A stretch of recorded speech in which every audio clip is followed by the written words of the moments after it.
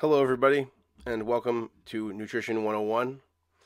Today, we are going to be discussing the micronutrients, um, also known as vitamins and minerals.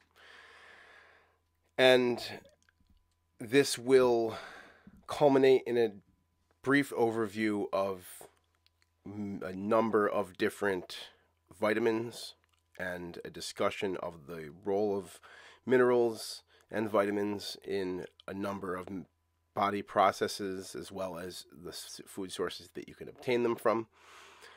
And then the next lecture is going to be digging into a little bit more things like the cardiovascular system, bone health, and the antioxidant activity of a number of different nutrients, many of which include the minerals, which at that point we'll go into significantly more detail about them, and as well as discussing the role of the vitamins in those various processes.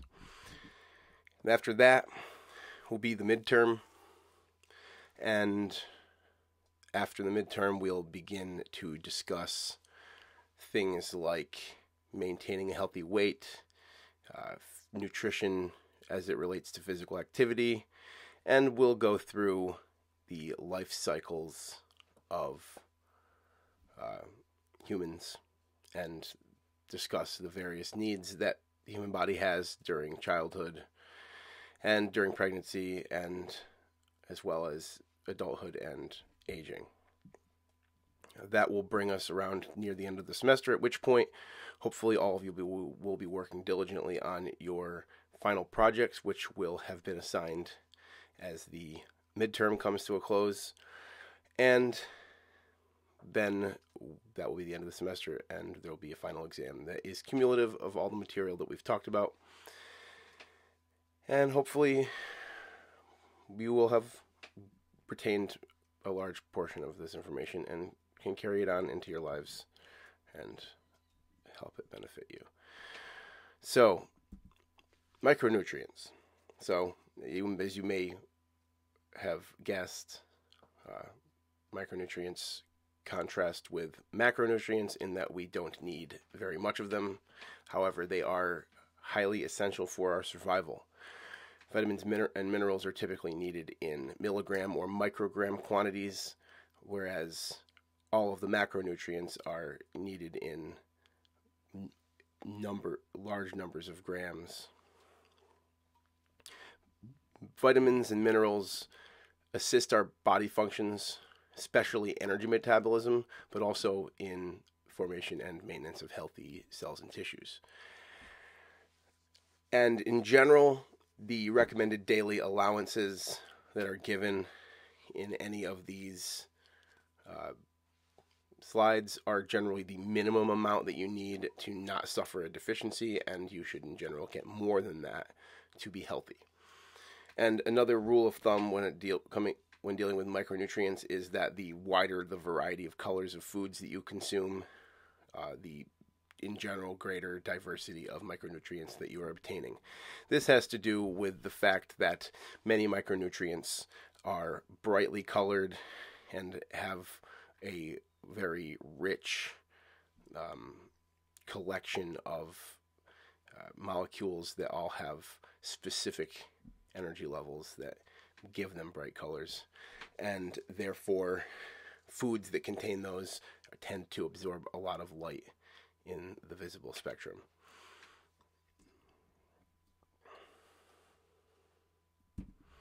So the first thing I'm going to mention, and we're going to expand upon minerals a lot more in the next lecture, these are naturally occurring inorganic elements. These come from the periodic table. The ones that contain carbon, nitrogen, and oxygen are the subject of are generally the macronutrients, and so we don't talk about them as minerals.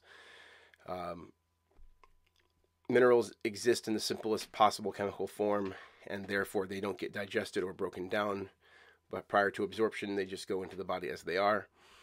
And we characterize minerals as either major minerals, trace minerals, or ultra trace minerals. Now, the Major minerals are ones that we require at least 100 milligrams a day or more. And these are things that you may have heard of before, like sodium and potassium, but also things like phosphorus and chloride, and then calcium, magnesium, and sulfur. Trace minerals that are necessary for our proper functioning are things like fluoride, iron, manganese, and zinc. Those all have very specific functions in our body. And then more recently discovered ultra trace minerals, and by more recently discovered, I mean their function in the body is more recently discovered, because many of these have been known for a long time. These are things you require less than 1 milligram a day, and things like chromium, or copper, or iodine, or molybdenum, or selenium. You've probably heard of copper and iodine, because especially if you have a thyroid condition, iodine becomes very important. But these other ones are sort of more obscure. So the main function of minerals in the body is as electrolyte nutrients, and we'll talk about this a lot. Salts, which dissolve in water, produce ions, and these help translate electrical impulses throughout your body and function in signaling processes. So potassium is inside of your cells. In general, a diet higher in potassium causes your less fluid retention in your extracellular matrix, which leads to a lower blood pressure. You need about 2 times more of it than you do sodium, and often kidney disease causes potassium imbalance as well as diabetes. Vitamin D generally boosts absorption of potassium, and calcium carbonate, which is a common antacid, decreases absorption. Sodium, on the other hand, is the mineral that's found outside your cells. Sodium sucks water out of your cells and makes your blood volume increase. In general, if you have high blood pressure, they'll put you on something called the DASH diet, which lowers your sodium intake and increases your potassium intake. And if you have kidney disease, you will in general retain sodium, which could exacerbate things like congestive heart disease. Sodium is often very high in processed foods, which is why eating whole foods is often on the list of things to do to lower your sodium intake. Phosphorus is a coanion for potassium. It exists inside of your cells, and as we talked about, it's a component of phosphate, which is a major energy storage and work-doing molecule in cellular respiration. Phosphorus absorption is boosted by vitamin D. Again, calcium carbonate decreases absorption. Phosphorus, in addition to being involved in cellular respiration, is also a bone mineral. And in addition to being a component of ATP and a bunch of other enzymes and molecules, it is a component of phospholipids, which means that it's a component of cell membranes. It's a component of lipoproteins, which are the transport proteins for fat in your blood. And then it's also a component of DNA and RNA. So phosphorus is basically in every part of your body. And then chloride is generally found alongside sodium. It is a negative ion. And in general, we get it a lot more from processed foods than not processed foods. Chloride is mostly essential for the production of hydrochloric acid in your stomach. Chloride is also can be converted into hypochlorate, which is chloride bonded to an oxygen. The only reason I mention this is that it's one of your immune system's primary defenses against intruders. Hypochlorous acid will kill bacteria and viruses and other antigens. Calcium and magnesium are both very large components of your skeletal system and are both also involved in muscle contraction. And this is a table which you can reference for any kind of numbers that you might need. For instance, when trying to determine how much of these minerals that you need in a day. This also tells you the things that they do in your body. So sodium is functions in fluid balance, acid-base balance, transmission of nerves, impulses, and muscle contraction. I'm not going to read the whole table to you because you can look at it at your own leisure, and we'll talk about all of these things individually. Another important thing is the amount of these things that you should take in. It's a fairly detailed list, and it also tells you a bunch of different food sources for these. One that's on this list that I didn't mention before is sulfur. The reason it's not always talked about in the minerals is because it's found in B vitamins and amino acids. So in general, that's where you get it. And so you don't have to actively supplement sulfur in your diet. There's some also trace and ultra trace minerals that are on this list. So fluoride, iron, manganese, and zinc, which I mentioned. This is all tells you their specific functions. So fluoride is very important in tooth and bone structure. Iron is part of your red blood cells in the form of hemoglobin and myoglobin in your muscles, and also is involved in enzyme systems. Manganese is part of a lot of different proteins, especially ones in the bones. And then zinc is also part of enzymes and is important in immune function, things like sexual maturation and gene regulation.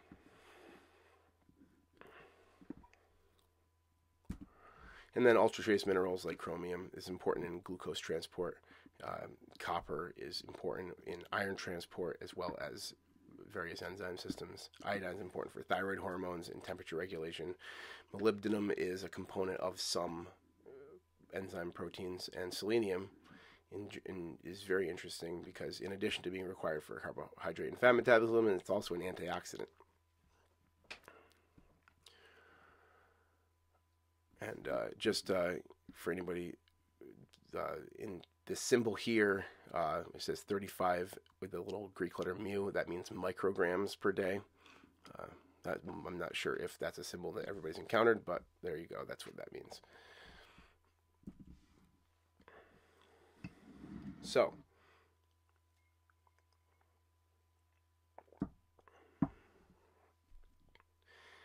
first thing we're going to really talk about is vitamins, because vitamins are fairly complex molecules, and there are a number of different families of vitamins that are all sort of grouped together. And so they warrant their own detailed discussion. So in general, vitamins regulate our body functions. So minerals are generally part of things like proteins, or they exist in the cytoplasm or the plasma in your blood or the water, various places, and act to provide or attract electric charge. Vitamins, on the other hand, tend to be added to proteins or act as coenzymes that participate directly in the reactions and are not used up in the process. And in general, different forms of vitamins have a higher or lower bioavailability, which refers to how easily the vitamin is taken up from the foods. And this is especially important when dealing with supplements. So supplemental forms of vitamins tend to be easier to synthesize, but are not as readily available to your body as the vitamins that are found in food. Another thing that has been a feature of the 20th century is that in the during the Great Depression, there were a lot of issues with malnutrition due to the reliance on corn and the bleaching of wheat. So when you bleach wheat, you remove many B vitamins from it, as well as a lot of minerals. And so if you don't want to suffer from malnutrition when eating those foods, you have to supplement them. You have to enrich those flours with vitamins again.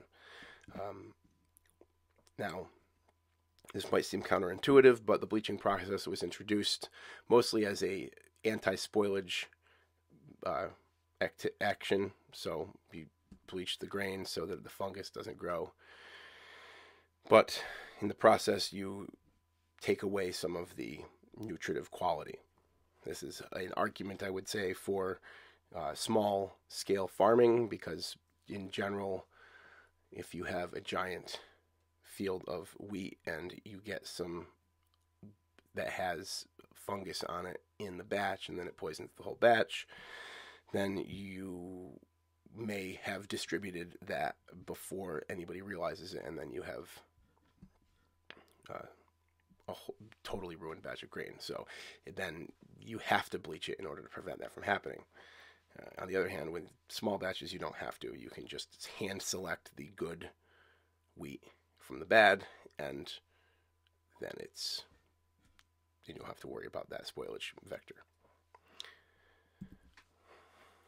Vitamins are, in general, carbon-containing compounds, and they come in two varieties. The first variety are what are called fat-soluble vitamins, and these are vitamins A, D, E, and K, which are readily stored in body fat. And these, because they are stored in body fat and you have basically unlimited amounts of body fat available, they can become toxic if they're taken in excess. This is in general caused by something called megadosing, where you take greater than 10 times the recommended daily intake. Otherwise, if you take less than that, you generally use up those vitamins at a rate that is fast enough to prevent toxicity. Now, water-soluble vitamins, on the other hand, are found in the plasma of your body, the water-soluble components. Things like vitamin C, also known as ascorbic acid, and B vitamins are water-soluble. B vitamins include thiamine, riboflavin, niacin, vitamin B6, vitamin B12, folate, pantothenic acid, and biotin. These are in general not stored in large amounts, except for vitamin B12, which has a whole recycling process, and these must therefore be consumed on a daily or weekly basis. Toxicity of these is rare, but can occur if you are supplementing. And oftentimes, deficiencies of these vitamins can cause serious diseases or syndromes, which arise fairly quickly. So if you go without B vitamins for 2 weeks even, you might start to lose your hair, for instance. And in general, vitamin mineral absorption is dependent on the chemical form. So even things like iron, so dietary iron, comes in two forms: heme iron, which is generally only found in meats, fish, and poultry, and non-heme iron, which is found in plant and also in animal foods, as well as iron-fortified foods and supplements. Now, the difference is that they have two different ionic charges, which is not something that you need to know about, but you can convert non-heme iron to heme in the body. It just takes energy and takes longer and is less efficient. So you have to consume significantly more than you would if you consumed it from meat. Other things that affect absorption are binding factors. So some vitamins and minerals bind to other things in food, like iron and zinc and calcium bind to fiber and in high fiber foods, and that hinders their absorption. Another thing that can stop things from being absorbed are oxalic acid, which is found in a lot of green vegetables, and tea.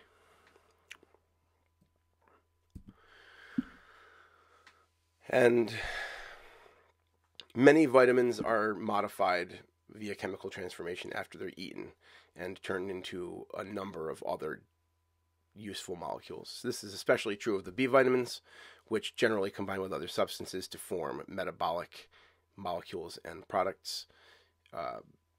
Oftentimes, this is what activates the vitamin, but the vitamins are stored in their vitamin form because they have multiple uses, and they oftentimes can be recycled. In general, the minerals do not undergo chemical transformations because they are elements, so the only way to break down an element is via a nuclear reaction. However, things like iron, for instance, can adjust its atomic structure because it can go from one charged state to another charged state. And this is a graphic showing the process by which an enzyme can be activated by a vitamin and a coenzyme. So See here, the enzyme exists, and the compounds that are related to the enzymes are free to fly about, and they don't react because the enzymes are not activated. If you get your coenzymes and your vitamins in place, such as in coenzyme A, for instance, then it suddenly makes the enzyme the right shape to accept the molecules that it's designed for. And then those reactions are free to proceed at their leisure, and when the new products are released, the activated enzyme complex remains intact. Now, if it turned out that the body needed a different set of enzymes, but that all interacted with the same vitamins and coat factors, then the body might digest the enzyme, leaving behind the vitamin, and the vitamin could go on to bond to another enzyme.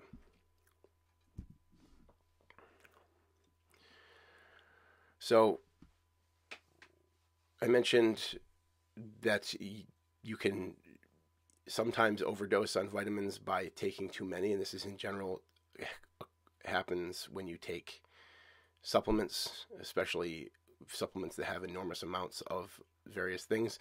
I have seen B vitamin supplements that have 500 to 1,500% of your daily value for B vitamins, for instance. There's really no reason to consume that much. You're either going to urinate it out, or it's going to damage your liver, and then you're going to urinate it out. In addition, some supplements can contain things that people are allergic to, or that are certain demographics have chronic sensitivities to, and in general, most minerals are better absorbed from animal sources than from supplements. So if you're a vegetarian, for instance, and you eat an egg, you're going to get significantly more B vitamins and vitamin A and vitamin D than you would if you took a supplement. By the same token, enriching a low nutrient food with vitamins and minerals doesn't automatically make that a healthy food. So you can have a Little Debbie snack that has enriched flour in it and an iron supplement. It doesn't make that Little Debbie snack good for you. It just means that you won't starve to death eating it. The best way to get a wide variety of the correct amounts of micronutrients is to eat a variety of healthful foods, which provides, in general, more nutrients, as well as things like phytochemicals and also other dietary benefits than supplements. So things like soluble and insoluble fiber, and especially soluble and insoluble fiber of a chemical form that your body recognizes, because there are plenty of fiber supplements out there that just are some random fiber molecule that isn't necessarily something that is found in nature. So it just causes diarrhea, basically. Foods in general, if you consume whole foods or even semi-processed foods, they provide a balance of micronutrients that enter your system in a regulated fashion, which is more in line with how your body absorbs and consumes them. The other benefit of eating food instead of taking supplements is it offers social, emotional, and other benefits that are absent from supplements. It might seem silly, but just the act of consuming food can have significant mental health implications. Now, that said, in certain populations or demographics, such as the demographic of pregnant women, micronutrient supplements are actually very important and are one of the reasons that infant mortality rates have gone down. So, obviously, everything in moderation is probably the best way to put it. Now, the other thing that micronutrients tend to do is help our bodies prevent or treat disease. So, adequate intake of the following nutrients, the ones listed here, has been associated with lower risk for certain diseases like vitamin D, reducing your risk of colon cancer. or vitamin E and diabetes complications, vitamin K and osteoporosis. This is because vitamin K is actually turns out to be involved in calcium metabolism. Calcium in pregnancy, you can avoid something called induced hypertension, where having a baby puts a load on your cardiovascular system. Chromium is an interesting one because there's a chromium molecule that's involved in glucose, or in insulin regulation of glucose, so it's helpful for people with diabetes. Magnesium is involved in muscle contraction, and so can help mitigate the effects of muscle wasting in older adults. And then potassium, I mentioned earlier, for high blood pressure. There are also other essential micronutrients. So there's a bunch of research that concerns emerging micronutrients, things like other elements or vitamin-like molecules that could possibly have beneficial health effects. One of them is carnitine, which your body actually makes, and it's involved in, as I mentioned in the metabolism lecture, it's involved in transporting molecules into the mitochondria for use in the electron transport chain in the Krebs cycle. Also, boron is an element that's near carbon and nitrogen and is possible beneficial activities in the body. Nickel is a metal that has possible use as a component of proteins. And then silicon is chemically similar to carbon, and silicate molecules are very important in mineralogy, and there's also always a certain amount of it present in the body. These are obviously not yet classified because more study is needed, but the ultimate goal is to be able to use micronutrient profiles that could be specific to an individual. Another class of molecules that aren't vitamins but are equally, or not equally, but very important, are phytochemicals. And these are generally naturally occurring plant chemicals that are also brightly colored and are byproducts often of the synthesis of vitamins. These generally have health-promoting properties and work in synergy with other plant compounds to do things like reduce inflammation, impede cancer growth, enhance immune function, protect against cardiovascular disease, and inhibit lipid synthesis, which can help be an anti-obesity agent. That's an interesting one. In general, the research has focused on the beneficial role of phytochemicals in increasing the effectiveness of medication used to treat disease. This is also still in clinical trials, but there has been a synergistic effect shown in the treatment of bacterial infections that have developed a resistance to antibiotics, and also in chemotherapy drugs in the treatment of cancer. Phytochemicals don't generally have a recommended daily allowance or an upper limit, but instead they protect our cells. They protect our cells not by actually protecting them, but by stressing them in a very controlled and specific way, which triggers our internal defense mechanisms. For this reason, experts generally recommend against phytochemical supplementation, because if you are trying to just grease the wheels in your body enough to get things moving, and if you dump a bunch of things that might be toxic in large amounts into your body, it's going to have negative consequences. And therefore, if you're not going to supplement, you should instead just consume a plant-based diet consisting of as many whole foods as possible, because things like green leafy vegetables will have these naturally. So now we're going to launch into a more detailed discussion of vitamins. So we'll start with the water-soluble vitamins, which include all of the B vitamins and vitamin C. And then we'll move on to discuss the fat-soluble vitamins, which are stored in the fatty tissues and liver. And we'll also talk about a number of different phytochemicals and wrap our discussion up with a number of real-world health tips for getting foods that are loaded with vitamins. So, before I move on, there are a number of previously named vitamins that we don't really talk about anymore because they've been renamed, or it's been discovered that we don't actually need them after all. A number of the first two, vitamins B4 and B8, are actually part of our DNA, and therefore we don't need to consume them in our food. Those are adenine and adenilic acid. So they are no longer classified as B vitamins. Vitamin F, it turned out, was actually just essential fatty acids, which we get in our fat consumption, and because it's a macronutrient, it doesn't qualify for being a micronutrient.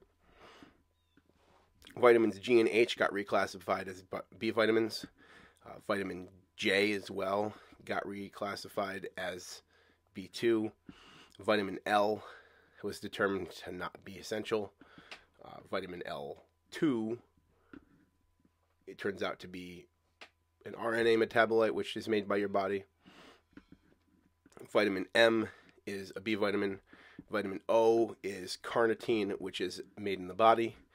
Vitamin P is now the flavonoids, which are not a vitamin, but rather a phytochemical.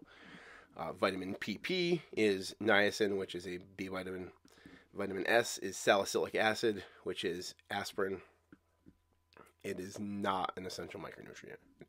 And then vitamin U is a form of methionine, which is an amino acid, which comes from protein and therefore is not a vitamin.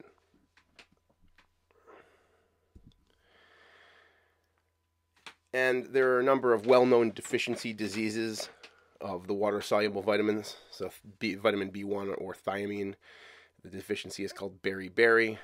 Deficiency of riboflavin causes weakness in the skin, eyes, and nails, and brittleness. Niacin or B3 deficiency is called pellagra, which in general in the United States came from a fully corn-based diet during the Great Depression. Another thing about niacin is they use megadoses of it to try to increase your HDL cholesterol and decrease your LDL cholesterol. There is pantothenic acid or vitamin B5, the deficiency of which is called alopecia. And there's B6 deficiency, which leads to rough corners of the mouth, and it can exacerbate carpal tunnel syndrome. Biotin or B7 deficiency can cause dermatitis. Raw eggs have a protein in them that interferes with absorption of biotin, as well as sulfa drugs, which are a type of antibiotic. Folic acid or B9 deficiency can lead to neural tube defects in pregnancy or macrocytic anemia in adults. And then vitamin B12 deficiency leads to pernicious anemia, and vitamin C deficiency leads to scurvy. And this is a large table showing the water-soluble vitamins. This is a lot of information to look at on a screen. However, hopefully you're downloading the lecture notes from the Blackboard or Google Classroom pages, and you can sit and peruse this at your leisure. We're going to talk about all these different functions and data, but this is a nice collection of everything in one place. So you may have heard of the B vitamin complex being referred to in health articles or on packaging for supplements. The B vitamin complex is so named because they're often found together in foods, and they often work together in your body for metabolic processes. These are also all water soluble, so they're needed every day, and we don't store them, so we lose the extra vitamins in our urine. And they're generally found in whole grains, veggies, beans, or they're returned with enrichment to flours. We only enrich thiamine, riboflavin, niacin, and folate. Therefore, we tend to lose B6, B12, and B9. Now, here's a table. It's kind of an interesting table. It gives you a number of common foods that contain at least 50% of your daily recommended intake for the selected B complex vitamins. In general, B vitamins are found in meat in great abundance. They're also found in a number of animal products that are not meat, which is handy if you are a vegetarian. It's also found in a number of legumes, although not all of the B vitamins are found in legumes. So you see here, legumes don't have thiamine, they don't have riboflavin, they don't have niacin, but they do have B6, B9, and they don't have B12 or B5. Now, dairy also doesn't have thiamine, but generally has riboflavin, and sometimes yogurt has pantothenic acid. Grains also have thiamine, but you can't get riboflavin or niacin.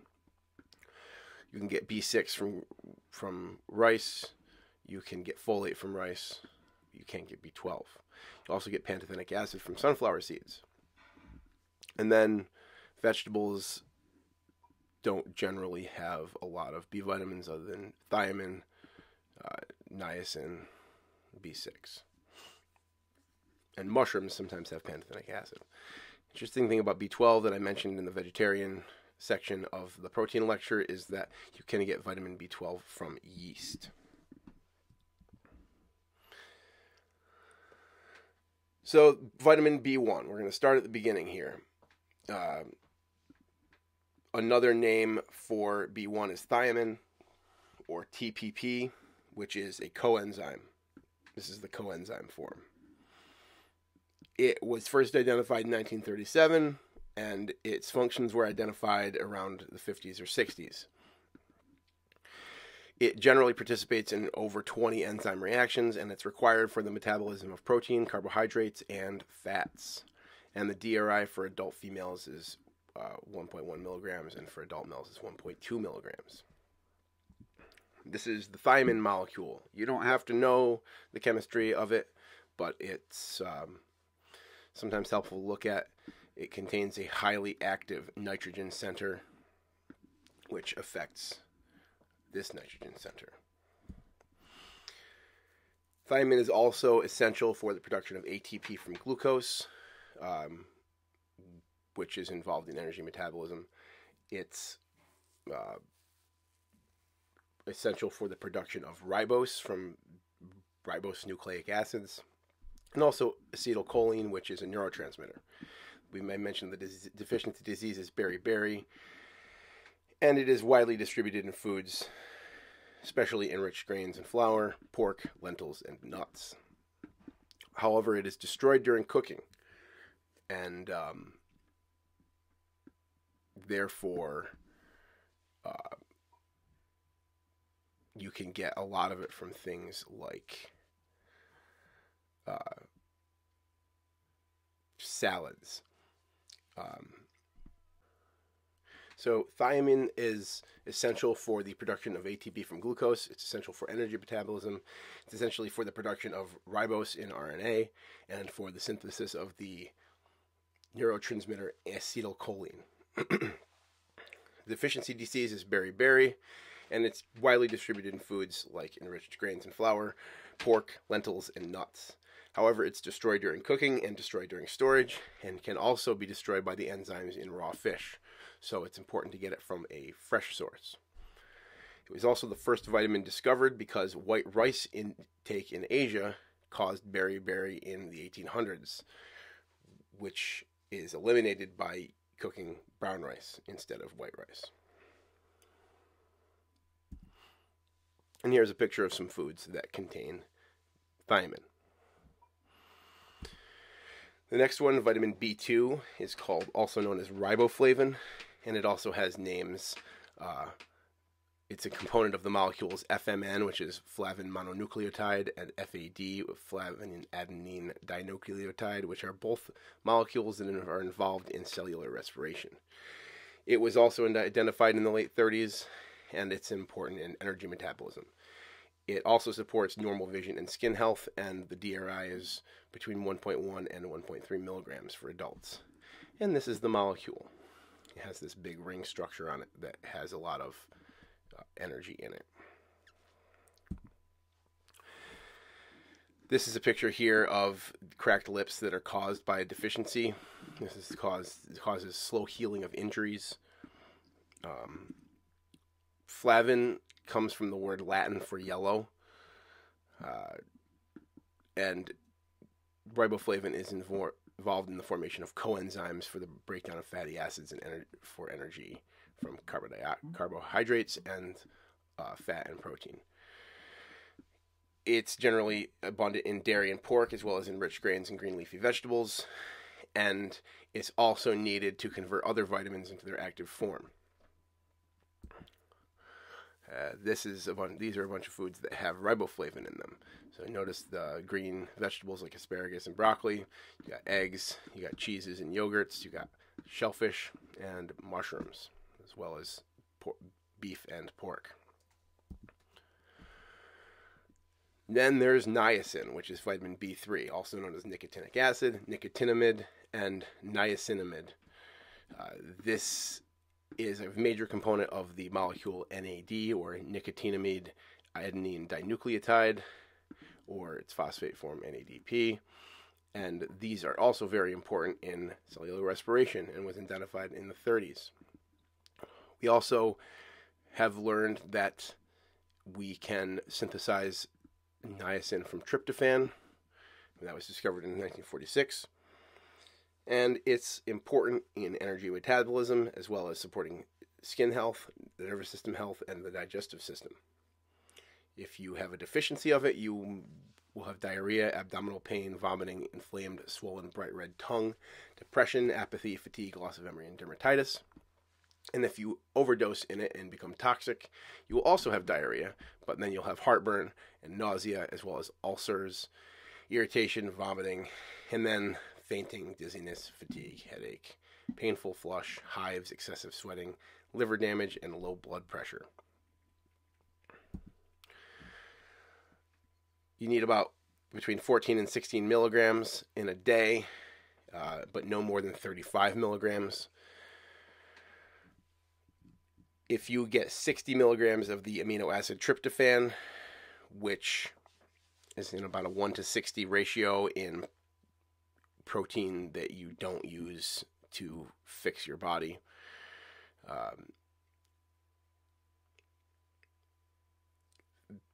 you can synthesize niacin from that excess protein.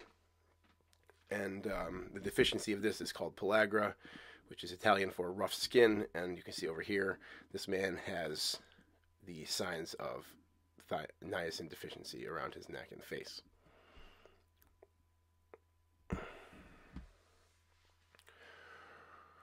This condition was endemic in the southeast U.S. in the early 20th century because of a corn-based diet. And there's something called the 3Ds, dermatitis, diarrhea, and dementia, which result from deficiency. And there's also a 4th D, which is death, which is for all of them. If you don't get enough, that's what happens. You can get niacin from meat, fish, mushrooms, beans, peanuts, and enriched flours. And it can also be synthesized from extra amino acids. You can take a high dose of niacin to treat high density, to increase your HDL and lower your LDL cholesterol. But if you take the supplemental form for this high dose, it may cause flushing, which can cause problems. Now, I mentioned before, B4 isn't considered an essential vitamin anymore, so we move on to B5, which is pantothenic acid. Pano meaning everywhere. This means that it's abundant in our diets, and deficiency is rare. However, it can be found with alcoholism and malnutrition. It is part of coenzyme A, which I've mentioned in relation to the breakdown of carbohydrates, fats, and proteins. It's also important in the synthesis of neurotransmitters, steroid hormones, hemoglobin, and cholesterol and fatty acids for the repair of tissues. This is a picture of pantothenic acid as it occurs in coenzyme A. So there's the acid right there, and then this is the whole molecule.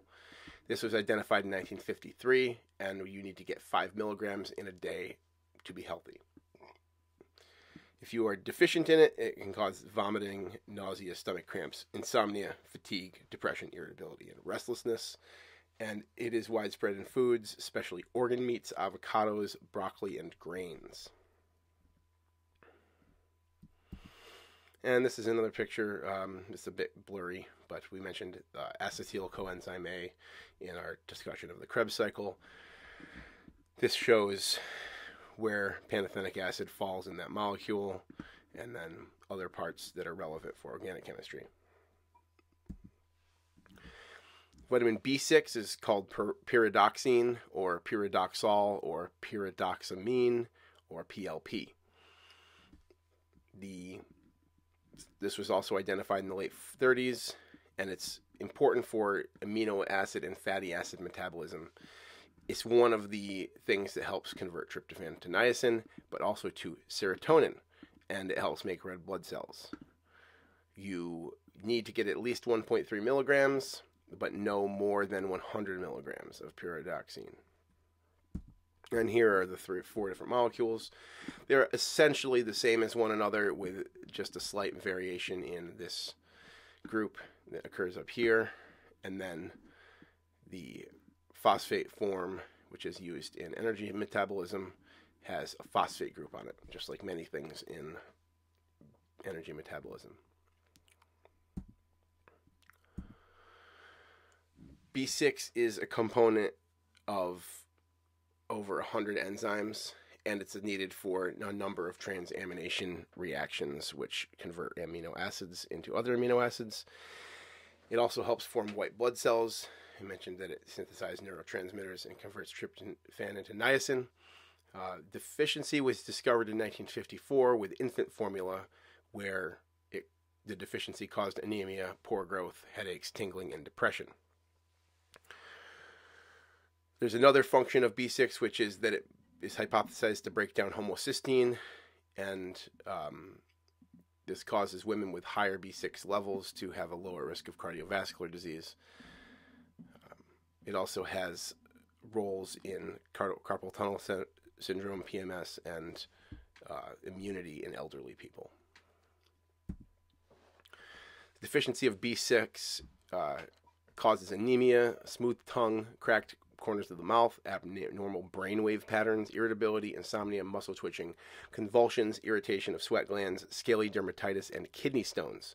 Whereas toxicity causes bloating, depression, fatigue, irritability, there's both of them, headache, nerve damage, causing numbness and muscle weakness, leading to an inability to walk, and bone pain. So some of these are very important to not overdose on.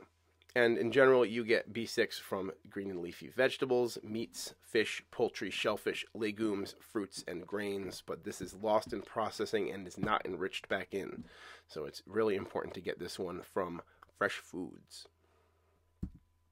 Like these.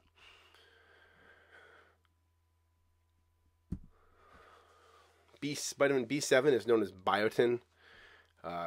Biotin was discovered when rats fed raw egg whites only developed hair loss, dermatitis, and neuromuscular dysfunction.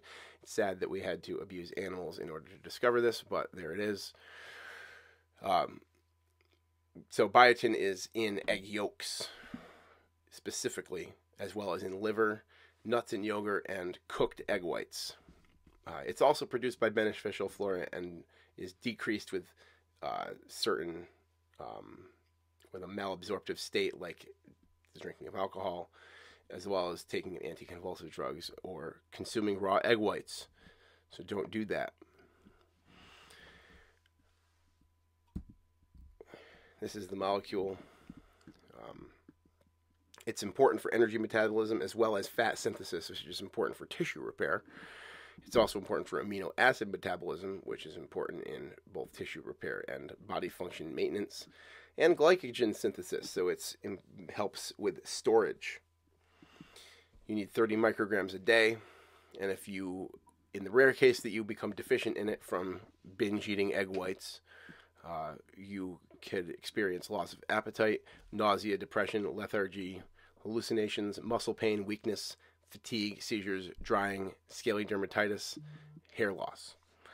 If you are looking to get it in your food, or you think you might be deficient, you can get it from organ meats or egg yolks.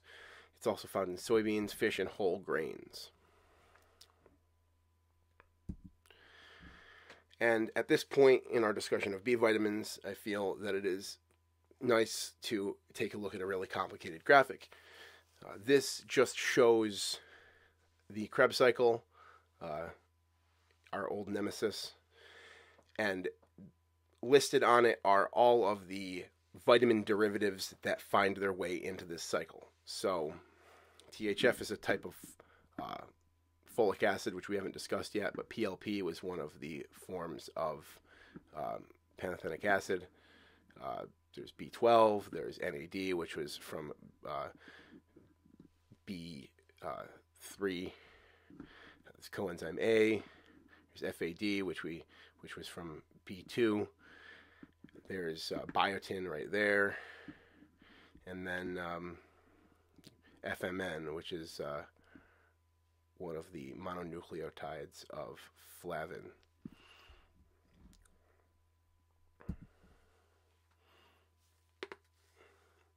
And this is just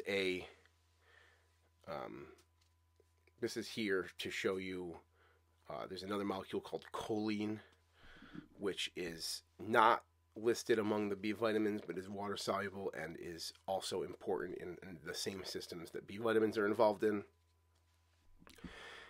Specifically homocysteine metabolism, as well as neurotransmitter synthesis, phospholipid synthesis, and transport of fats via cholesterol. Choline is what we call a vitamin-like essential nutrient, and we generally need between 425 and 550 milligrams. If you get too much of it, you can experience excessive body odor or sweating, salivation, reduced growth rate, low blood pressure, or liver damage. And choline is only conditionally essential. It can technically be made in the body from methionine, which is an essential amino acid, but methionine is not always abundant in all diets. It's making deficiency fairly rare, except in situations where there's a methionine deficiency or in women who are postmenopausal, because choline is related to estrogen. And women who are postmenopausal typically experience estrogen dips. Choline can be found in milk, liver, eggs, and peanuts. So if you're a vegan, hopefully you don't have a peanut allergy.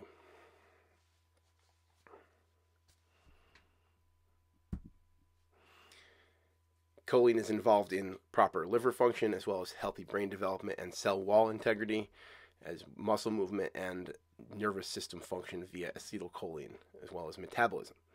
It's especially important during pregnancy, because if you have a low intake, it can raise the risk of neural tube defects in unborn babies, as well as preeclampsia, premature birth, or low birth weight. And it is essential for making a substance that's required for removing cholesterol from your liver. Therefore, inadequate choline can result in fat and cholesterol buildup in your liver. And as a constituent of lecithin, which is a phospholipid, it's present in eggs and in many plants and animal organs. Your body does make it, but you need to get it in your diet to avoid a deficiency. However, a single egg gives you between 20 and 25% of your daily requirement, so an omelet in the morning, it pretty much gets you there. And if you really want to make your omelet a choline factory, you can make yourself a salmon, broccoli, and cauliflower omelet. Now, the last two B vitamins that we're going to talk about are folate and vitamin B12. Folate is involved in energy metabolism, but it's also involved in DNA synthesis, which is arguably much more important, especially for developing infants. Vitamin B12 is in addition to being it's involved in the metabolism of homocysteine, is involved in blood formation and nervous system function. So probably the two most important functions in your body. Folate, or vitamin B9, is so named because it comes from foliage, like spinach. The deficiency of folate causes something called macrocytic anemia. Because it's involved in cell division and DNA metabolism, if you can't divide your cells just grow larger and larger, hence the name macrocytic. This is specifically your red blood cells, meaning that you have less red blood cells, but they're larger, which generally decreases your oxygen transport. Because it's involved in cell differentiation, it's also responsible for neural tube defects in pregnancy. If you don't get enough vitamin B9, your child's spinal column won't develop, and the spinal cord will pop out the back and bubble, and it's really gross and life ruining. You get folate from lentils as well as enriched grains, asparagus, legumes, oranges, and yeast. And supplementation prior to pregnancy is often recommended, and also during breastfeeding.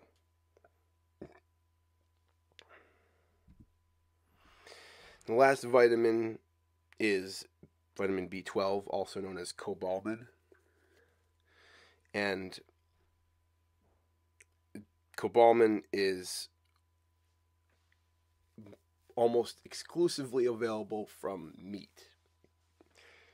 There are various flora, also, or bacteria and fungus that can produce it via fermentation. This form is harder to absorb, but not impossible. The general rule is that vegans have to supplement B12 in order to get enough. However, there might be some debate about this in the modern nutritional community, because if you can get it from yeast, then technically you could get it from enough from your diet, because you recycle a large amount. B12 gets bound to proteins and is released by stomach acids and pepsin which binds it to intrinsic factor in the intestines. If you have low pancreatic secretions, it will also lower your B12 absorption. And if you are deficient, you'll develop something called pernicious anemia, or also macrocytic anemia if you have low intrinsic factor in your stomach. B12 is the only known nutrient that contains cobalt, and it's responsible for converting folate into an active form and putting myelin sheath on our nerves, which make it essential for nerve impulse transmission. Our body stores B12 unlike on any of the other B vitamins, and therefore it can recycle some, but you still have to supplement with your diet.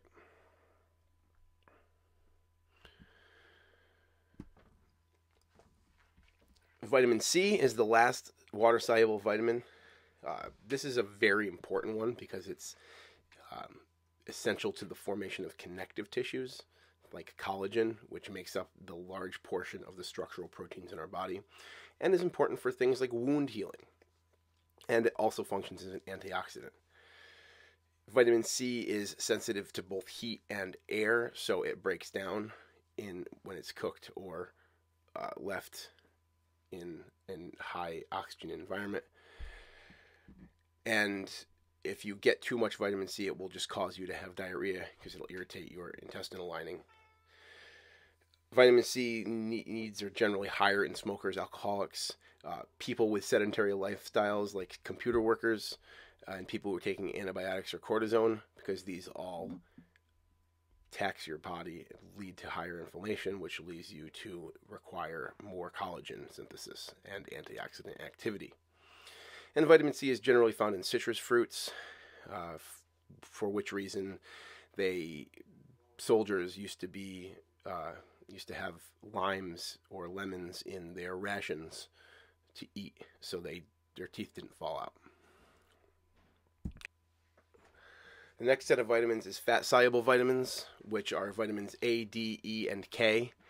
And these are absorbed best when they're taken with fat, and they're stored in the body, so you can become toxic much more easily than with the B vitamins.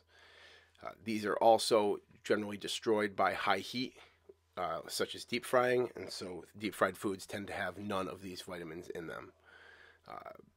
In general, vitamin A protects the retina and is actually called retinol. Vitamin D is required for calcium metabolism and the building of healthy bones. Vitamin E is an antioxidant which protects our cells and keeps them healthy. And vitamin K is an important clotting agent and also involved in calcium metabolism. Here is a list of the fat-soluble vitamins, their primary functions, recommended intakes, food sources, and toxicity and deficiency symptoms, just like for the other vitamins. I'm not going to read through all these, but this is a nice reference point that you can use to summarize all the things you've learned.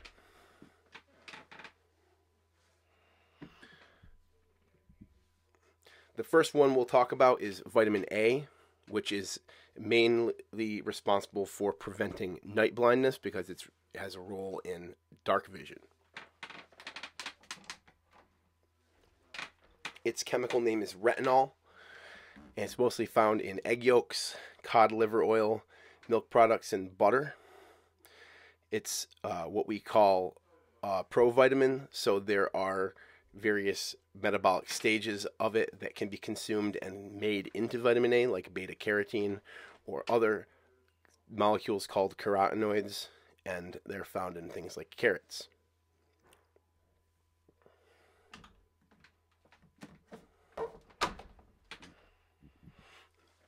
The next vitamin, arguably one of the most important fat-soluble vitamins, is vitamin D, the sunshine vitamin, and it's referred to as the sunshine vitamin because it is synthesized from cholesterol in the skin, which reacts to the sun, the UV light in the sun, converts it to vitamin D3.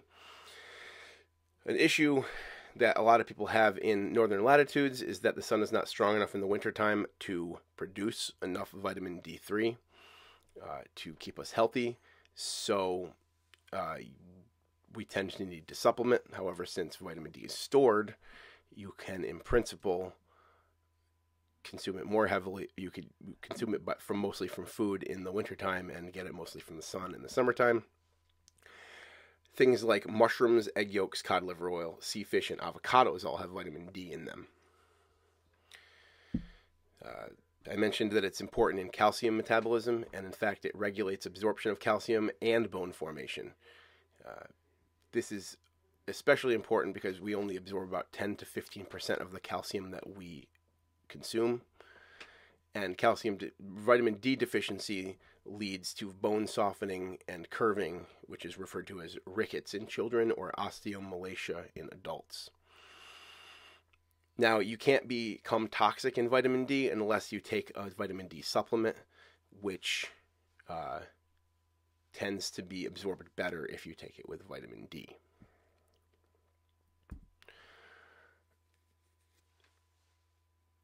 Now, when you are the form of vitamin D that your body makes is vitamin D3, which comes from cholesterol in the skin, which is then converted into the usable form of vitamin D. However, supplementation often occurs as vitamin D2, which is not the most bioactive form and it's not easily converted. Now, if you are going to supplement D3 in a northern climate, you should probably consume between 600 and 2,000 milligrams a day, and you want to do this with foods that are high in fat and vitamin K2. Now, if you're going to eat it from food, you could do this by making something like a mushroom and kale omelet. Another thing that vitamin D is important in, because it's important to all parts of calcium metabolism, this is involved in muscle contraction as well, which helps improve balance and also enhances muscle tone. It's especially important for people that have osteoporosis as they age. Now, a lot of people worry about skin cancer and they wear sunscreen whenever they're in the sun. This, as you might imagine, does actually interfere with vitamin D production. And vitamin D is arguably more important than eliminating your sun exposure. A large amount of skin cancer comes from artificial tanning under powerful UV lamps. And if you just practice safe habits and don't stand out in direct sunlight in the middle of the day for hours at a time, you can probably avoid getting sunburns and also get plenty of vitamin D. Vitamin D is also very important for immune health as well as cardiovascular health. And it can also be involved in the prevention of cancer, as well as other heart disease and other chronic diseases. So it's involved in building strong bones, decreases the risk of osteoporosis, especially in the elderly, who are have weaker muscles and are more prone to falls. The research recently has also uncovered the roles of vitamin D in regulating critical cellular functions and in the immune system. It can also help prevent, or rather the deficiency of it can increase your risk of colon cancer and other cancers. A number of autoimmune diseases, including type 1 diabetes and multiple sclerosis, have also been implicated with vitamin D deficiencies, as well as things like tuberculosis. Heart disease is partially related to muscle contraction, so if you have a vitamin D deficiency, this is going to mess with your heart. And in fact, people who are deficient in vitamin D are twice as likely to have a heart attack as people who had adequate vitamin D. And finally, these studies are all in their sort of early stages, so they haven't been definitively proved through double-blind testing or anything like that. Well, I think this is actually starting to happen more and more. There's been a lot of really interesting research articles recently, for instance, about the role of vitamin D in your body's antiviral response, especially in the wake of COVID-19. Now, vitamin E is one that isn't often really talked about much, except as it functions primarily as an antioxidant. Now, what that means in the context of your body is that it prevents reactive molecules from destroying your cells, which helps reduce the effects of aging,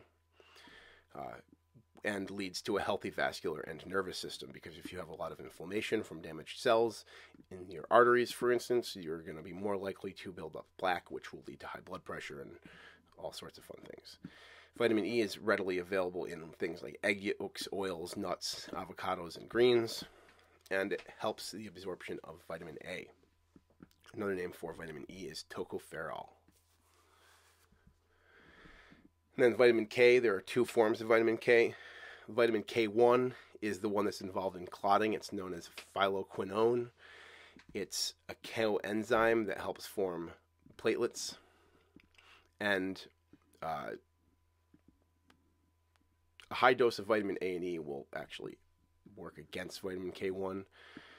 And it needs bile salts to be absorbed. So if you don't have the right amount of if your cholesterol metabolism is off, or you aren't producing enough bile for phospholipids, you'll have a problem getting vitamin K1. It comes from leafy greens, prunes, fermented foods, green teas, cabbage family foods like Brussels sprouts and sauerkraut. And vitamin K will generally interfere with anticoagulants because it is a clotting agent. Now, vitamin K2 is the animal form of vitamin K, but it's also found in fermented foods, and it called menaquinone, and it activates 17 inert proteins. It also helps keep arteries flexible and pliant, and is involved in the production of a protein osteocalcin, which is the protein that is involved in bone construction. Now, K2, because it's made in fermented foods are generally made by introducing specific bacterial flora that are also found in our bodies, and this causes lactic acid fermentations and other things. So our bodies make a small amount of K2 in our intestines. Now, if you are experiencing calcium deficiency or vitamin D deficiency, then you might have to additionally supplement vitamin K to improve your ability to metabolize calcium. And with both the K vitamins, babies lack these when they're born. So they're typically injected with vitamins K1 and 2 at birth, especially if their mothers can't breastfeed them. Now, there's another class of compounds that I mentioned before called phytochemicals, which are compounds that are found in food with health benefits but are not considered vitamins or nutrients. These are high in things that we refer to as superfoods.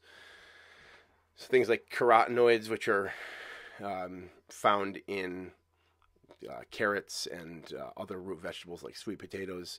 They tend to reduce the risk of cardiovascular disease and cancer, as well as age-related eye diseases, and they form a precursor to vitamin A. They tend to be deep red or orange in color, and they're also found in things like squashes and pumpkins. Flavonoids are precursors to B vitamins, and they're also brightly colored. They tend to also be associated with lower risk of cardiovascular disease, reduced inflammation, blood clotting, blood pressure, increased detoxification of carcinogens, reduction and replication of cancerous cells. And they come from things like brightly colored berries, tea, chocolate, dark purple grapes, and a number of other foods. Phenolic acids are similar to flavonoids, and they come from things like coffee beans and a lot of different fruits, as well as potatoes and oats and mustard. And there's phytoestrogens, which are the subject of a decent amount of controversy because some people suggest that phytoestrogens can cause your body to react as if it's being dosed with steroids, and this has a limited validity. But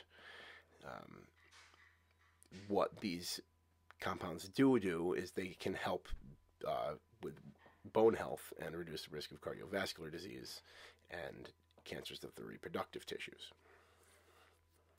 You generally find phytoestrogens in soy products, as well as flax, seed, and whole grains.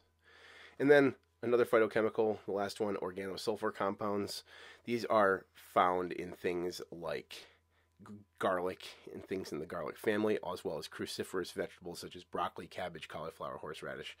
And these are, in general, considered to be antioxidant and cancer-protecting molecules.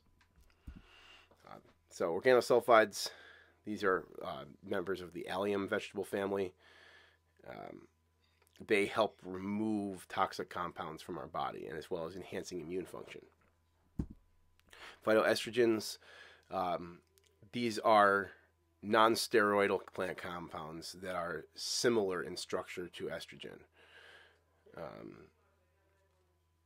These technically do have the ability to cause estrogenic and/or anti-estrogenic effects if taken in copious amounts.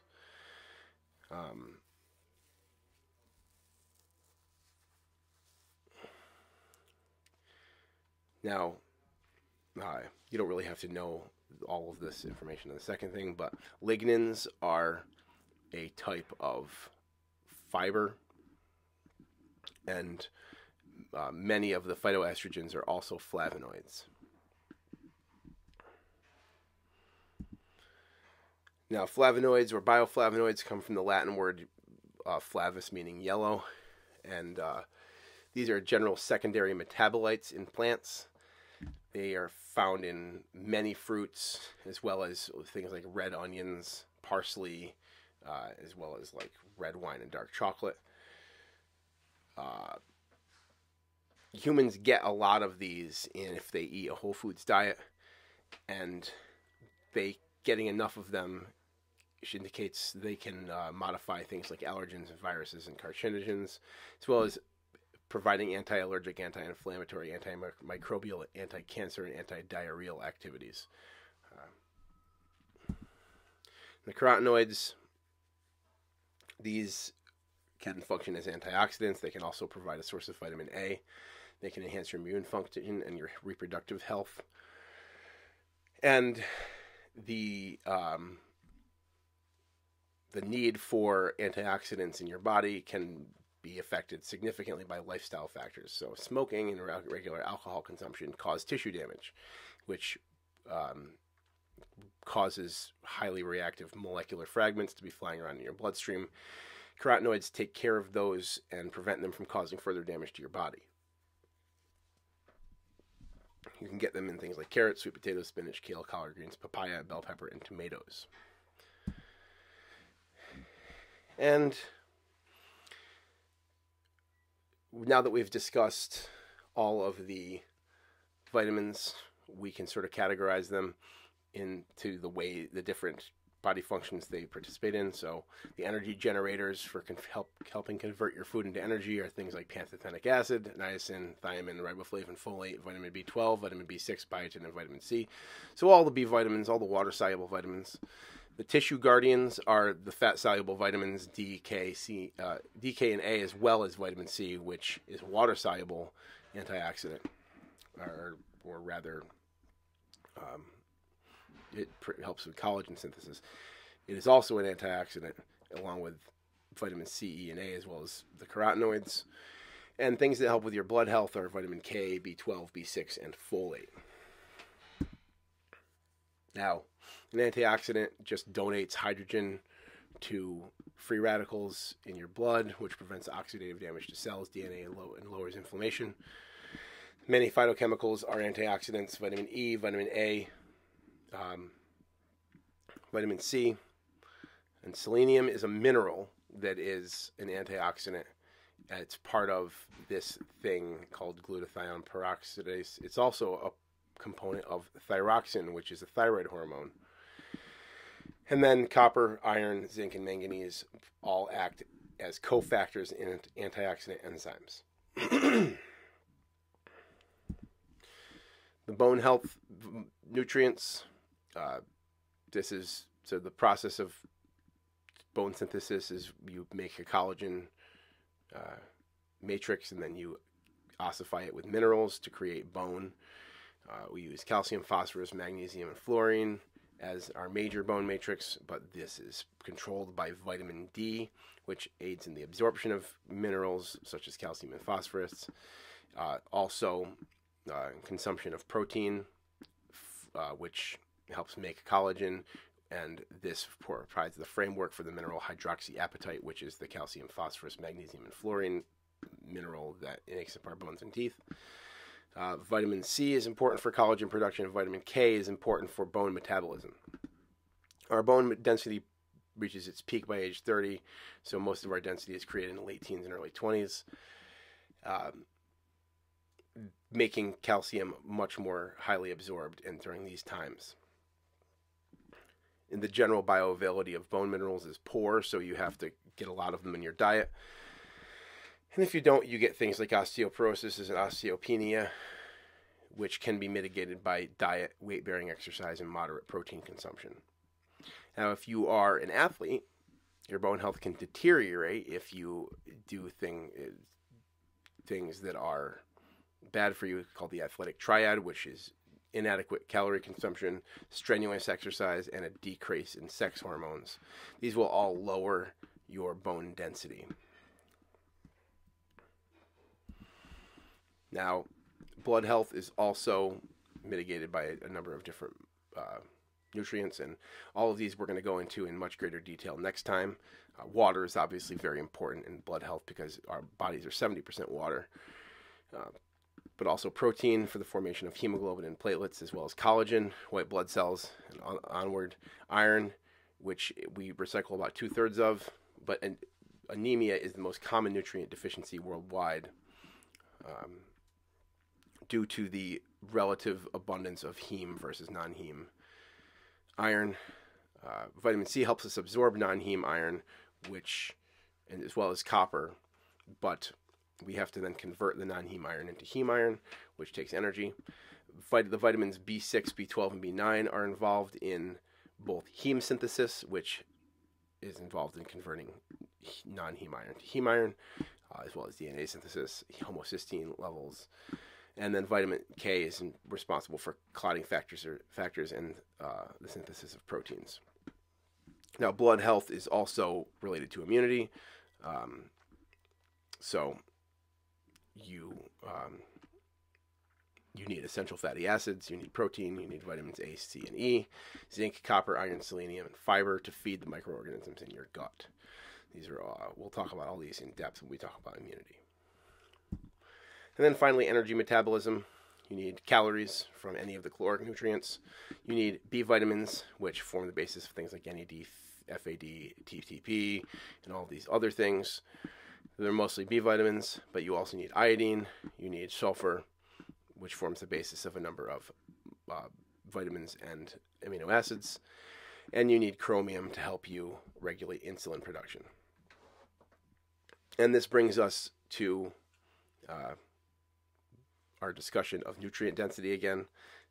Things like kale, collard, and mustard greens have enormous amounts of B vitamins and vitamin A and minerals in them, and this makes them incredibly nutrient dense. And in fact, this list of 10 foods are the top 10 most nutrient dense foods you could eat. Notice that almost all of these are green leafy vegetables, and almost all of them, in fact, are green. That's because green is a color that encompasses a large amount of molecular structures that are involved in the vitamins that you find.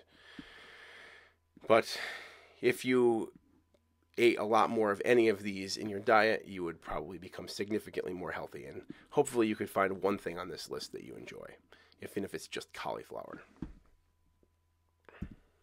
Now, the least nutrient-dense foods you can eat are all things that a lot of people like to eat a lot of. So things like cola or French fries. And believe it or not, olive oil is really just fat. Vanilla ice cream is just fat and sugar. American cheese is the most rendered down version of whey protein you could possibly consume. Potato chips are just fat and carbs. Low-fat yogurt it eliminates at least half of the reason for consuming yogurt, which is fat-soluble vitamins. Swiss cheese and apple juice. Apple juice takes apples and removes all of the nutrients that you eat apples for, which are the soluble fibers and insoluble fibers, as well as the potassium. Another instance of a high nutrient density food are pasture-fed eggs. Now, pasture-fed eggs means the chickens are roaming around in a yard and eating grass and bugs and things instead of being cooped up in a small cage. These, in general, they have 4 to 6 times more vitamin D than cage-fed chickens, and 1/3 less cholesterol with 1/4 less saturated fat, 2/3 more vitamin A, 3 times more vitamin E, 7 times more beta-carotene, 2 times more omega-3 fatty acids. And one last significant piece of information, a Penn State study found that if you eat a spicy meal, this helps cut blood triglycerides by a significant margin. Blood triglycerides are the storage form of fat in your blood, and this happened even when the meal was rich in oily sauces and high in fat. So they documented a 1/3 decrease in blood triglycerides between people who ate an oily meal that was spiced and people who ate one that was not spiced. This means that eating spices like turmeric, cumin, and coriander, in addition to providing large amounts of flavor, can also help reduce the amount of fat that you make from the food that you eat. And that's our discussion of micronutrients, or rather, our introduction to micronutrients and our introduction to the concept of vitamins. So we're going to talk about, next time, we're going to expand upon a lot more about minerals, as well as the role of all the micronutrients in fluid balance, cardiovascular health, and bone health and blood health.